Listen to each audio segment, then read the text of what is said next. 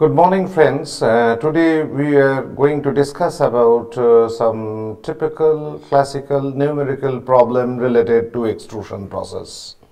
As you know that the extrusion process is a very important process for producing the solid as well as the hollow structures with the ram pressure against the die.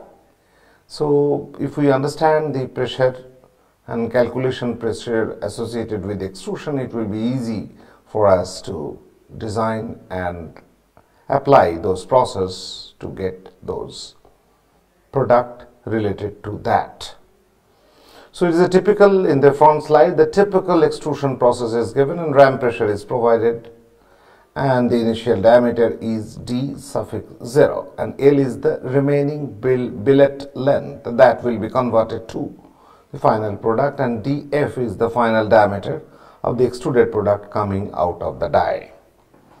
And the problem is this: a billet 755 millimeter long and 25 millimeter in diameter, 75 millimeter long, 25 in the diameter, to be extruded in a direct extrusion operation with a typical extrusion ratio 4.0. So this extrusion ratio is relevant, how much it will be given to form the product. An extruded that has a round cross section, and the die angle, that is called half angle also, that is 90 degree entry. And the work material has a strength coefficient of 415 megapascal. That is used for the flow stress, and the strain hardening exponent is 0.18. We have to use the Johnson formula with those constant part is y is equal to a plus bx. So a is 0.8 and b is 1.5, the gradient part, and the intercept part is 0.8 to estimate the extrusion strain, and we have to determine the pressure applied to the end of the billet as the ram moves forward. So that is important in order to understand the process. So this is the problem statement on all those values given there itself to calculate. So this is the initial slide, whatever we have seen in the title slides. The pressure is given, the remaining billet length is there, and du0 diameter is converted through the die as df final. So that is the problem, and then we go for these value, and the ram pressure will be calculated at the billet lengths, because it has already been given. Billet length is 75 millimeter starting value, and it is L is equal to 50 and L is equal to 25. Start with L50 and then 25 and L0. So all those things are there. Initially 75, then it will be, we have to calculate all those things for 50 ram pressures at 25 and at 0. An ideal two-strain extrusion using Johnson's formula, we can get those things associated with that. That is logarithmic of ln of r suffix x, that is the extrusion value, extrusion ratio, and ln 4 is 1.386. So that is the strain. Directly coming from the formula, it is simple one, the logarithm of these 4.0. And the Johnson's equation is epsilon suffix x is equal to a plus b into logarithmic of r suffix x, that is the extrusion ratio. If we can straightforward put all those values, we can easily find it out that whatever it is given, they provide the constant y-intercepts term is 0.8 and 1.5 is the gradient part, and that we have determined these ln of logarithm of r suffix x, that is the extrusion ratio, and from there itself we get the value 1.3863, and if you do that calculations, we come out with those value of epsilon x is 2.8795, straight thing. And the flow stress, we definitely know very well what is the formula, that is k into epsilon to the power n. N is those a component exponent associated with this formula of the flow stress and divided by 1 plus 0.18, that is 1 plus n is here, exponent is 0.18, so that will be there. And whenever you do that, we have calculate all those things, and then it will come out of it 373 megapascal. 373 megapascal will be the flow stress. So we have found it out the strain, and we have found it out the flow stress associated with. The next is the graph, a typical plot of ram pressure versus ram stroke. Ram pressure, whatever pressure we are giving, and the ram stroke length is associated with, and that is related to, and remaining billet length, that will be associated. And for direct and indirect extrusion, we know that direct extrusion is whenever the ram is exerting the pressure in that direction, the product is also coming in a linear way, collinear, and the direction of the output is the same. This is called direct extrusion. Whereas indirect extrusion, when ram is exerting the pressure and opposite to the direction of the ram, the product is coming out. This is called indirect extrusion. So we can find it out, the graph where the ram pressure is in y-axis and x-axis is ram stroke, and for those values of the pressure with the stroke, it is indirect extrusion, it is then having proportional, and then with some limit that will be just flat, where it is very, very high enough for the direct extrusion, and then it is coming down with some angle, and after that butt formation, it is again goes up. So this is the typical structures of the graph, and the difference of all those things we can find it out easily from these indirect extrusions and direct extrusion. Indirect extrusion ram pressure along with the stroke length is almost static within the middle period, but here it comes down from a top value for direct extrusion to that point of the butt formation zone. So typical plots of ram pressure versus ram stroke. That is the remaining billet length for those direct extrusion, and the higher values in direct extrusion, obviously, because of all those pressures are there, it is not indirect one, and at the container wall, and the shape of the initial pressure build up. Beginning of the plot depends on the die angle. Die angle has a role to play for the determination of the initial setup angle. And these higher die angles cause steeper pressure building for higher angle, and the pressure increases at the end of the stroke is related to the formation of the butt. There will be the formation, and the pressure will be increased to a great extent. And this is the representation of all those ram pressure versus ram stroke, and those things are represented, and we can easily differentiate between direct extrusions and indirect extrusion. And there are different lengths we have to calculate the pressure. One length is 75 with a die angle of 90 degree. The billet metal is assumed to be forced. The billet material is definitely forced through the die opening almost immediately.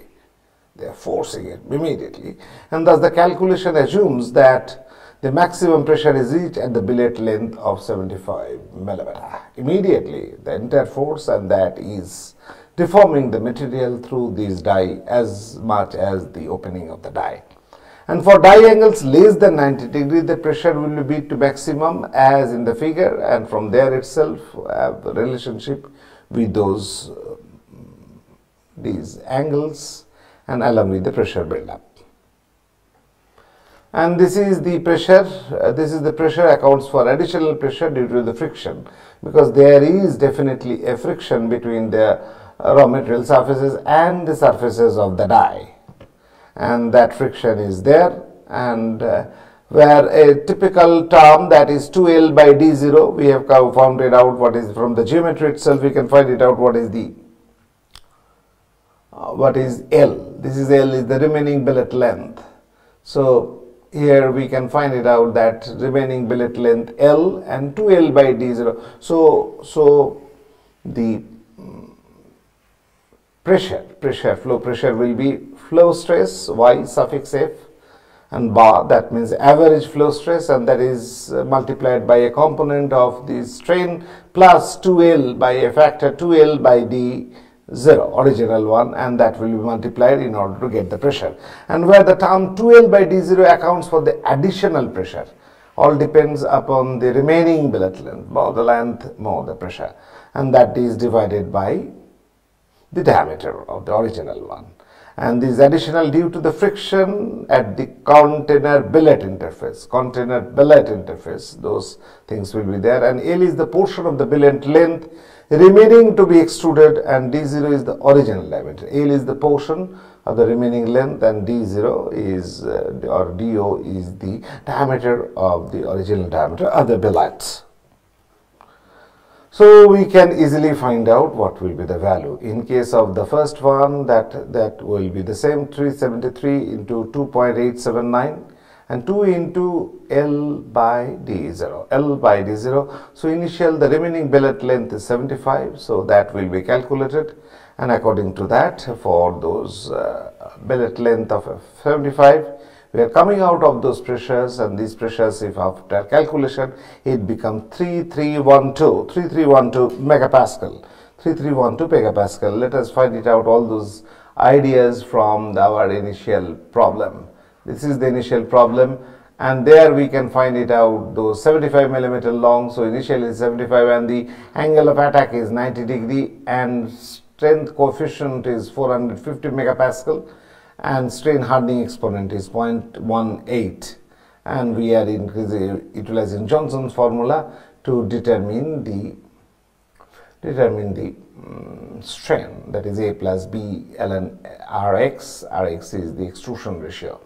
So there we are finding it out that, and the YF low stress will be finding it out 373. Where from we are getting that 373? Because the exponent value 415, and that will be the logarithmic of extrusion ratio to the power that n exponent 0.18 divided by 1 plus 0.18, that is 1.18, and that way the flow stress, average flow stress, we are coming out 373 megapascal.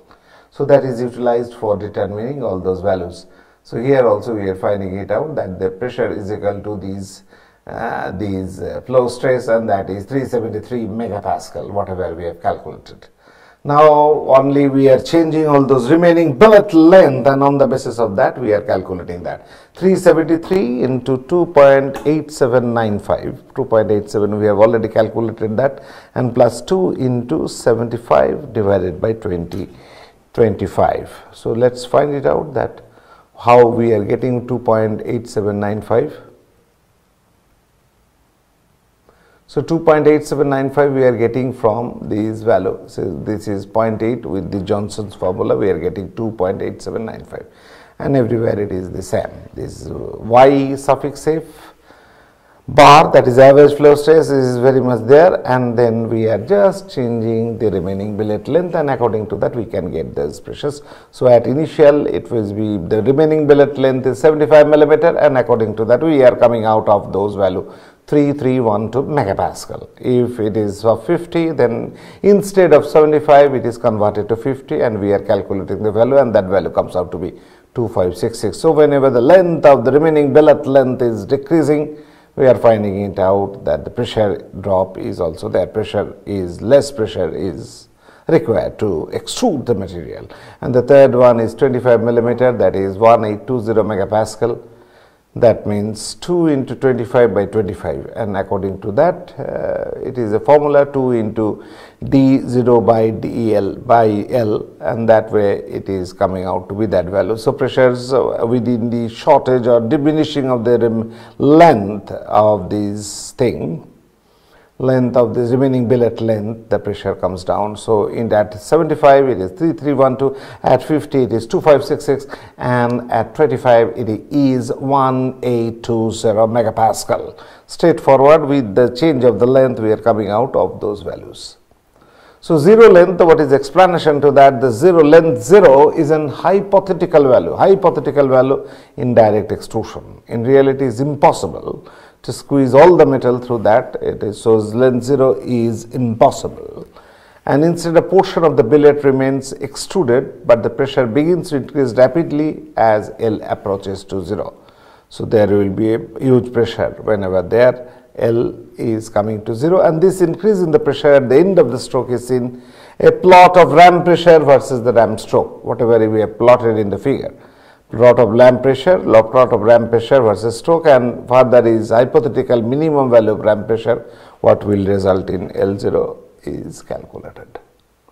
So, here we will find it out when L is 0, the same formula 373, that is flow stress into 2.8795 plus 2 into 0 by 25, because L is 0, and it comes out to be 1074 megapascal. This is also the value of the ram pressure associated with indirect extrusion. Indirect extrusion will also have these kind of value throughout the length of the billets. So, that's all for the discussion, how with the simple formula and with those extrusion ratio we are coming E suffix x, that is ln of the extrusion ratio. From there itself we are getting the value, and the flow stress value YF average that we are also getting from the family of all those things divided by the K exponent is 415, and then this e to the power suffix x to the power 0.18 divided by 1.18, that is the formula, and from there itself we can get this value of those the initial part of it and put those values in this equation, and for the different remaining billet length we are coming out of all those answers to that, and that is required that wherever initially we are taking lot of forces, it is required, and slowly and steadily it is coming down, all those things, and on the basis of that length we can determine the instantaneous ram pressure associated with those extrusion process, and this is required because we have to know that hardware which is capable of and how they are imparting all those pressures at different remaining billet length to go for that, and that way we calculate, and these informations and other things would have been very handy. If we find it out there is a deviation, we have to take some overhauling and find it out the fault, and again we have to run these machines to produce those kind of extruded output. Thank you very much.